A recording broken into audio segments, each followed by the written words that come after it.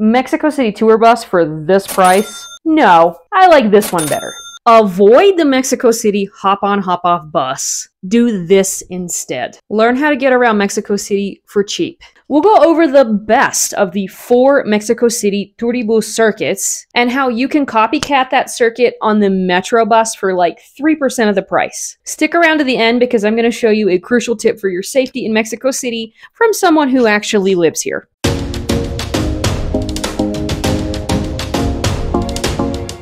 Hey, it's Sarah. I've lived in Mexico for 10 years, and I am your guide to authentic experience in Mexico. Make sure you grab my Explore Mexico City cheat sheet down below. The main tour bus in Mexico City is called the Turibus, and it has 4 different circuits. Mexico City is huge, so one circuit simply isn't enough.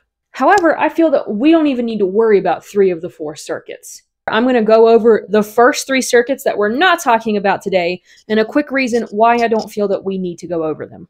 The first one is the Polanco circuit. This circuit mainly takes you to the really expensive shopping malls in Mexico City, but there are 2 places on the route that I recommend you visit. One would be the Museum of Anthropology, which you can get to on the Metrobus at the station Antropología, and the other place is the Sumaya Museum. You can get there in an Uber. One of the other lines that I think you don't need to even consider for the Turibus is the Coyoacán circuit. If you'd like to see my personal experience on the Coyoacán circuit, check out the video up in the cards. There are a couple of highlights in Coyoacán that I think you should do if you're interested in. Number 1, most people like the Frida Kahlo Museum. Take an Uber to get there. Some people like downtown Coyoacán, which is in that video I just mentioned. Take an Uber to get there. And the World Trade Center. If you're into that, you can take the Metro bus to get there. If you're concerned about how to use the Metro bus, remember, I made a guide all about how to use it. I teach you how to get around, how to get your tickets, how to navigate the system, how to transfer. Check out my ultimate guide to the Metro bus after this one. The third circuit that I don't think you need to worry about is the Basilica de Guadalupe circuit. If you really want to go to this basilica, just take an Uber to get there. And finally, today we're going to be talking about that 4th circuit I haven't mentioned yet. Historic downtown, also known as El Centro. You absolutely do not need to take the Turibus to do the historic downtown circuit. And in fact, I encourage you not to. Let's jump into the computer and I'm going to show you how to copycat the historic downtown circuit using the Metro bus. As you can see, we are at the Turibus website, turibus.com.mx. I've simply checked routes and CDMX is what I've clicked. That's an acronym for Mexico City. So let's go through that together. Scroll down to routes, and as I mentioned, there are 4 routes in Mexico City. The one we're concerned with here is the Historic Center Circuit. That's the Centro Histórico in Spanish. Let's check that out, and I want to show you the similarity of this route to the Metro bus route. What we're interested in is this map. So, take a look here at the map. Check out the shape of this map here. You see the red line that comes up? That's the Turibus circuit. Here we're going to Metrobus. This is the Metrobus map. You see any similarities in the shape? Yeah, that's because it's basically the same route. There are a couple of minor differences, but pretty much the Turibus and the Metrobus route are the same. Now, in this video, I am not going to go over every single stop here on the Turibus route because they literally mimic some of the Metrobus stops, and I actually list that for you in my Mexico City cheat sheet. This is toward the end of my Explore Mexico City cheat sheet, and here you have the Turibus stops and the corresponding stop on the Metrobus line 7. So make sure you grab that so you can download this and get it all listed there for you.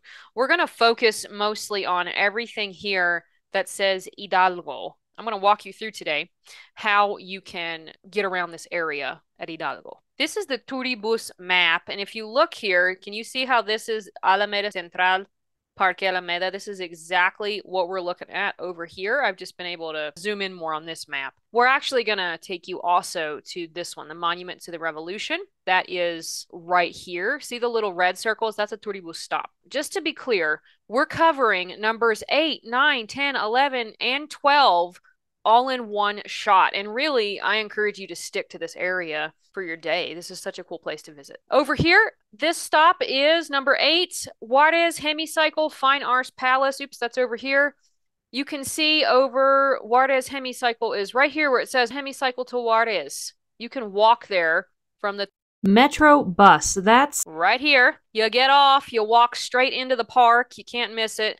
And then you just walk around the park and you'll run straight into the hemicycle to Benito Juarez. This is also a lovely walk. This park is very comfortable, especially if you visit in around March, April. We're going to come back over to the Turibus. So we've got number 8 out of the way.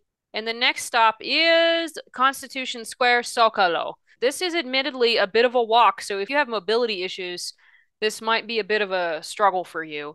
But if you don't, it's actually a pretty cool place to walk. Now, admittedly, there are a lot of people, but here's how you're going to do it. There's 2 different options. All you have to do is walk straight. This street is called Madero, and it is a pedestrian-only street. However, it does have an awful lot of people. I do think it's worth it. If you can put up with the amount of people, it's worth it so you can walk through and take pictures. You can also walk down. So if you're walking straight ahead from just like we did here, just simply turn and you could walk down over here. This is also a pretty cool area to walk. It's a little bit more of a walk, but over here in the corner, you get the Post Palace, which you can see up in the video up in the cards after this one, which is free. And you can also just walk straight down into Zocalo again. It takes you around the back, which is also kind of a neat area. So that's how you can get there. If you prefer to take the metro, you can do that too. If you'd like to take the metro, there's a stop here, but they also don't tell you there's an entrance here. There's an entrance like over here. There's an entrance on this side. There's an entrance right here. So if you prefer to just skip the walk down Madero and just get straight in, you can get on Bellas Artes, get in on the blue line, okay? Because Bellas Artes has 2 different lines. And then you can go to Zócalo, Tenochtitlan. It's 2 stops. So you're going to come on the blue line. Doesn't matter which entrance you enter. Just make sure you get on the blue line. You're going to go to Allende, and then it'll take you to Zócalo Tenochtitlan. This is a couple of minutes on the metro. So if you have the time, it's probably like a 20-minute walk. It's a little bit of a stressful walk because the amount of people. If you don't feel like taking the time, go on the metro, blue line, a couple of stops, and you're there. Do you want Spanish classes with a native speaker? Check out senorasarahsclassroom.com or click the link in the description below. Coming back to the Turibus circuit, all it's doing is looping back around the back of Alameda. That's where you just were, Plaza Manuel Tolsa. So we're skipping number 10. There's nothing there. It's just behind Bellas Artes. The next one here is the Franz Mayer Museum. You don't really need to go to a special stop for that. This is where you already were in Alameda. If you really want to see the Franz Mayer Museum, just cross Alameda Park, which is a lovely walk, and you can cross the street carefully. And there's the Franz Mayer Museum. I will advise you that there are currently, at the time of this recording, a number of homeless people seems like living in the entrance park area. If you're comfortable with that and you really want to see this museum, pop in. The last thing I wanted to show you on this portion of the Turibus route was the Monument to the Revolution. That's number 12, Monument to the Revolution. There's actually a better way. This is very walkable, by the way. Everything I'm showing you here is very flat. And the best way that I would tell you to go here is if you're standing at the hemicycle to Benito Juarez, it's a straight shot down this. This way you won't get lost. You can literally walk straight into it. You can actually see it. If you're standing right about here in front of the Hilton, there's a Hilton hotel right here. You can see the Monument to the Revolution from the Hilton Hotel. By the way, bonus tip, this Hilton Hotel here, this is where you want to go to the bathroom. Bathrooms are a big issue in Mexico City. So all you got to do is just walk in, walk straight back. Don't ask any questions. Don't talk to anybody. Walk straight back like you own the place, and the bathrooms are almost in the back. You can't miss them. So just walk straight back like you're going to walk out the back of the building, and you'll find the bathrooms. So that's how you mimic the majority of the historic downtown center circuit of the Turibus. The Metro bus currently costs 6 pesos. It is easy and it is much more affordable. and faster than the Turibus, and it runs for longer. So the Turibus, I think, ends at like 7 p.m. The Metrobus runs to like midnight, something like that. So here's your quick bonus tip for safety in Mexico City. This might seem obvious, but I feel like it needs to be said. Make sure you are discreet when you're in Mexico City. What does that mean? Basically, I want to tell you, don't be loud. I was recently at an event with a lot of foreigners in the hood in Mexico City, and you could tell right away who lives in Mexico City and who does not. The ones that don't live in Mexico City were exiting the building super loud, laughing and shouting. It was cool to see that they were happy, but those of us that live in Mexico City, we don't do that. We already draw a lot of attention. You don't need to draw more attention to yourself by being loud and rambunctious out in the streets of Mexico City. When you walk through the streets here in Mexico and you hear somebody speaking English, it's almost like hearing glass shatter. It just stands out so extremely.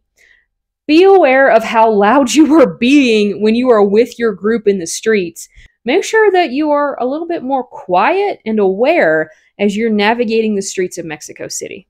Now you understand how to copy the historic downtown Turibus circuit using the much more affordable and faster Metro bus. Make sure you subscribe to be notified about my next video coming out soon, and binge watch the rest of my content about Mexico City. Thank you so much for being here. Hasta luego.